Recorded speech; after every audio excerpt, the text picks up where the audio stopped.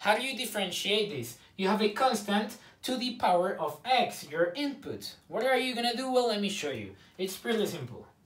So if we have the derivative for any constant, now I'm gonna say a is a constant and x is our input. What you're gonna do in this case, it's pretty simple. You're just going to write the exact same expression that you have times the derivative of the exponent and times the natural logarithm of the constant, okay? This is very similar to the rule for differentiating e to the x, and it is actually, well, if you have seen it, the derivative of e to the x is e to the x, but there is something else. You also have x prime times natural log of e. The thing is, you can see it's the same thing that we have on top. The thing is, x prime goes to 1 and natural log of e is also 1. So we just say that not the derivative of e to the x is e to the x.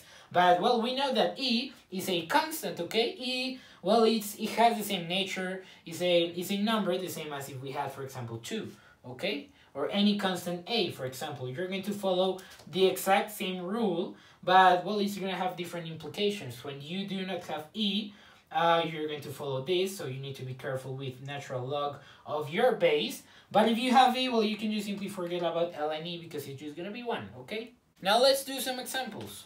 What is the derivative of 2 to the 10x? Well, we know, first of all, we need to write again this expression. So we get 2 to the 10x times the derivative on top. Well, on top now the exponent. So we have 10 times the natural log of 2. Natural log of 2, this is our answer. Let's do this example. What is the derivative of 4 to the 3x? How much is this? Well, we know we need to rewrite again the first expression that we have, and then multiply by the derivative of the exponent, which is just going to be 3 times the natural log of 4, okay? Because 4 is the base that we have. Remember, this is the pattern that we need to follow.